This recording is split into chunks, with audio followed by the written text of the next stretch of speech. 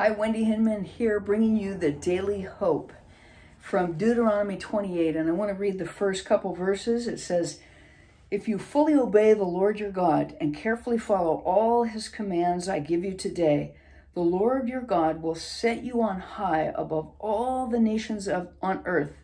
All these blessings will come on you and accompany you if you obey the Lord your God." And because it's a daily hope, I want to start with the dark side, and then we'll come back to blessing and to obedience. But in this chapter, there are 14 verses of blessing, and then the rest, up to 68 verses, is all curses that come upon anyone who disobeys God. And our good friend Jill Briscoe, when she's sharing the gospel with people, she said there is a hell to avoid, a heaven to gain, and a Savior to take you there. And these verses reminded me of that simple introduction to the gospel. God has big plans for Israel. He's made a covenant with them, a treaty. Actually, in the ancient times, when people would make treaties, kingdoms would make treaties with each other. This is what they do. This is the blessing. This is what's promised. This is what will happen. And these are the curses that will come down if you break them. And so that's what Moses is giving Israel here. And in these curses, if you read all 68 verses, some of these curses are unspeakable. They're horrible, awful. But you also see as you read them that we create our own hell when we turn our back on God, when we avoid him, when we go our own way. C.S. Lewis said that heaven is when we finally get to that place where we align our will with his and we say, not my will, but yours be done. But he said hell is when God says to us, okay, all right, have it your way, not my will, yours be done.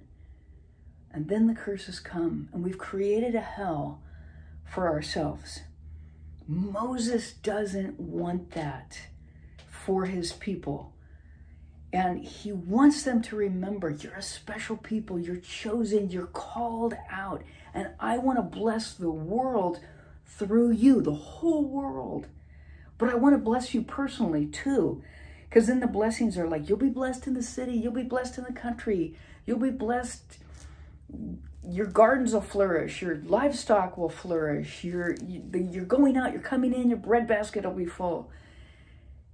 Personally, nationally, he's wanting the people of God to understand that when we obey, he's bringing us in. He's bringing us in and he's blessing us. And sometimes I think as believers, we forget. Also, when we're sharing the gospel, we'll say, Jesus died on the cross for your sins so you can be forgiven. Yes, he did. Yes, and amen.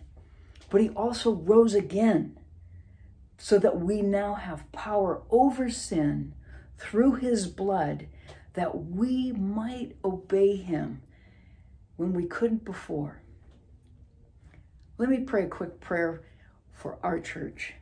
Heavenly Father, I pray that we would be a people of obedience, leaving behind the Egypt of this world and going into the promised land obediently, full of blessing.